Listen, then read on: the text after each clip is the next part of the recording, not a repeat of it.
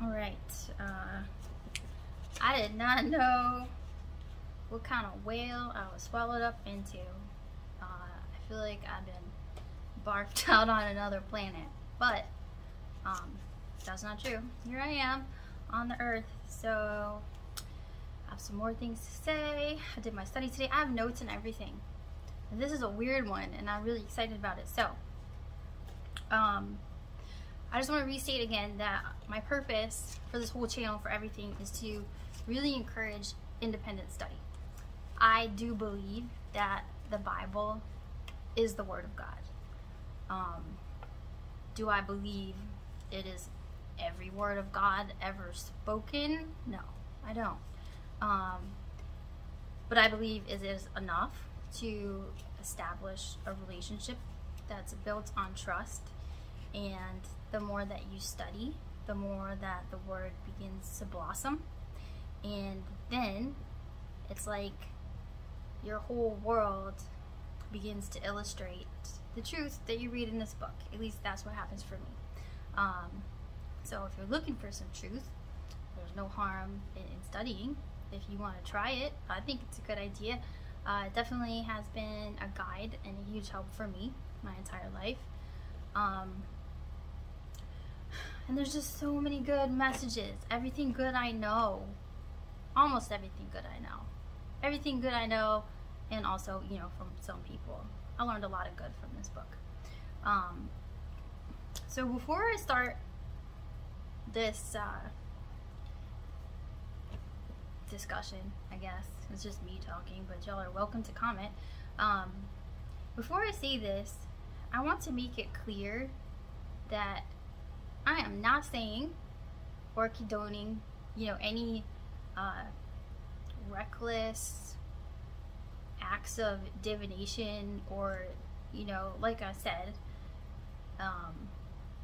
people who receive messages from God, they come from God, and I don't think that we should just, you know, be rolling around, messing around in energies that are not given to us. That being said, I do have some things to say.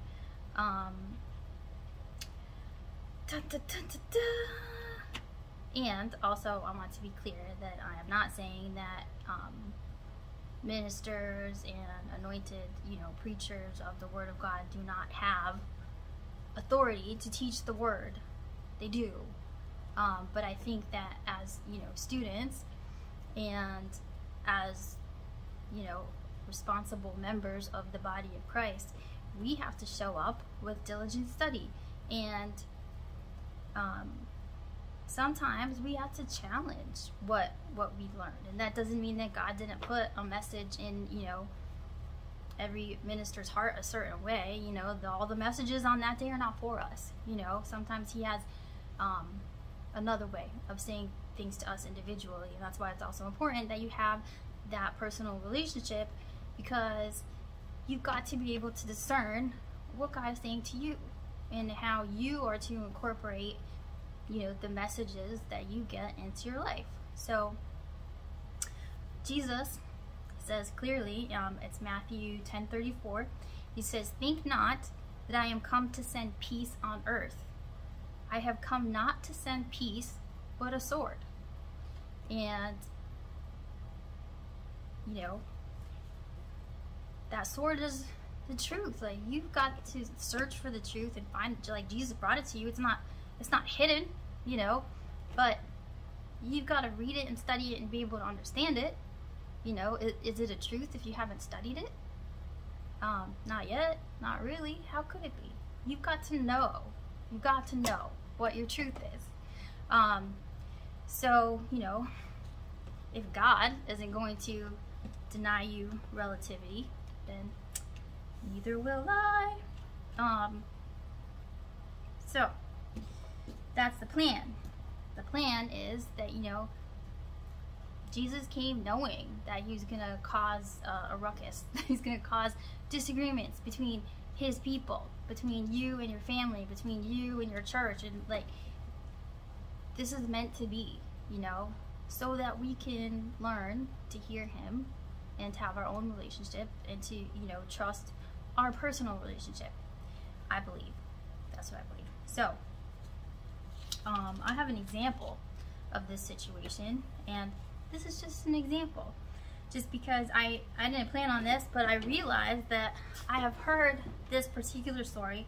I was reading Acts. I was looking for something else, but I stumbled on Acts chapter 16, starting in verse 16.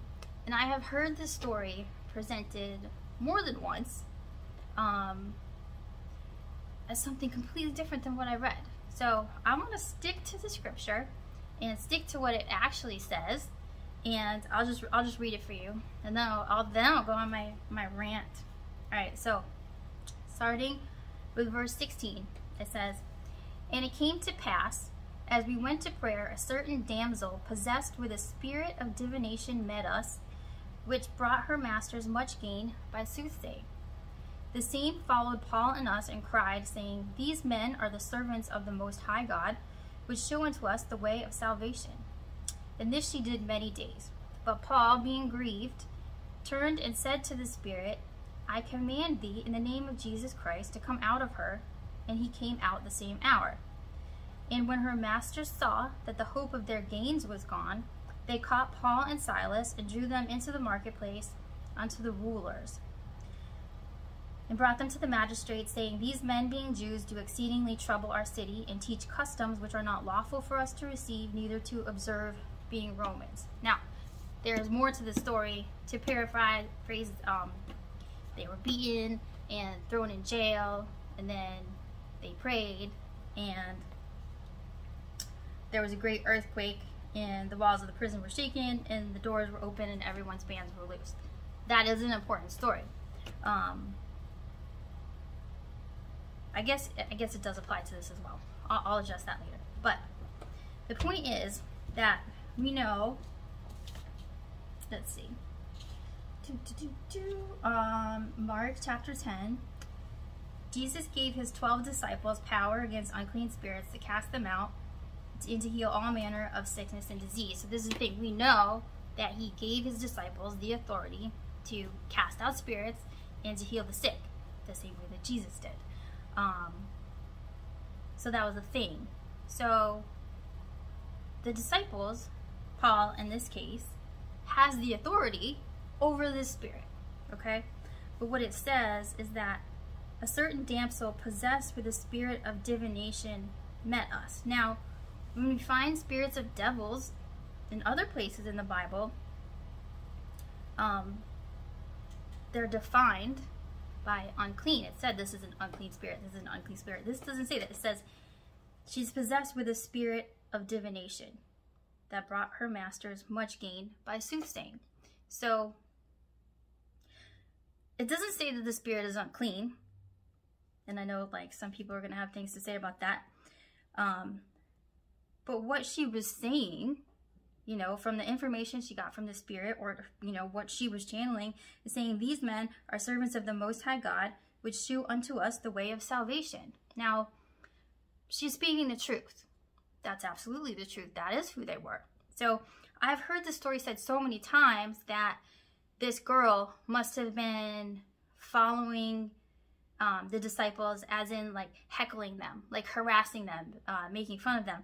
But there's no evidence of this in the text. There's nothing that says that she had any ill will at all. It doesn't say that here. So, you know, when you go to church and you listen to a sermon and you can hear it, that is a way to look at it. That is possible. We don't know. But the text does not say that that was her spirit, that was her intention. Okay? What it does say is that Paul got sick of it because it was over and over and he didn't want to hear it anymore. And so he turned around and banished the spirit, which he had authority to do. Okay? So that ticked off the people who were making money off the spirit, you know. Doesn't say, like, I don't know if that's right or wrong, you know. It was legal in their country. They're Romans. So it does say that they were mad, and Paul and his buddy gets beat up and they put him in jail and they went to prison. There's no clear punishment for this woman. It doesn't say that she did anything wrong. It doesn't say that it was a terrible spirit. And if we're really, really, really, really gonna get down and dirty with things, you know, saying to the masses and saying to everyone that divination itself is evil. There is an evil in relying on divination instead of going to God, instead of going to Jesus, instead of relying on the word. Absolutely, I think that's true. And this is coming from me. This is my own reasoning, okay? But I don't see any evidence anywhere that being in prayer, that God, you know, opening your heart and your mind and your eyes to the understanding, like when you have this communion and the word does blossom before you and you see all these layers to his messages, is that not divination? Is that not the Holy Spirit speaking to you and through you? It is. It absolutely is. So the message that I'm getting here, you know, just like when, where did I put it? Mark 9:38. Okay, so consider this. If we go to Mark 38, and John answered him, saying, Master, we saw one casting out devils in thy name, and he followed not us, and we forbade him because he followed not us. But Jesus said, Forbid him not, for there is no man which shall do a miracle in my name that can lightly speak evil of me. For he that is not against us is on our part. So, the message that I'm getting from all this is, mind your own business. If whatever gift that God gives to whatever other person, whatever their mission is in life, as we share the word of God, if you feel like it's your mission, if you're called to share and help to bring people peace and, share the goodness that is God, I think Jesus is clearly saying that what good does it do for us to condemn anyone else who is not speaking against God? Whatever message they have that does not work against Christ is for us. So leave them alone. That's what I'm getting from it. And, you don't have to think the same way, but when I look at the facts, when I look at the scripture, it kind of looks like Paul and his buddy didn't like being pestered by the truth. Maybe they didn't like it. Maybe he does have the authority to cast out that spirit, but they got beat up and thrown in jail. Not saying they weren't forgiven, not saying they weren't disciples of Christ, not saying God didn't fix it and it all worked out because, the guy in charge there then was like, God saved us. It's all good. But the point is, the disciples had their mission. This girl's telling the truth, so what if it's annoying? Not your business. Mind your own business, and you won't get beat up and thrown in jail. That's kind of how I take it. I think it's a valid way of looking at it. Completely valid. And I pray about all these things before I do it. And, I'm okay being wrong. I'm totally okay. If Jesus wants to, bitch slap me in the face and be like, that's not what you should have said, so be it. He knows my heart, and he knows that I am always seeking the truth.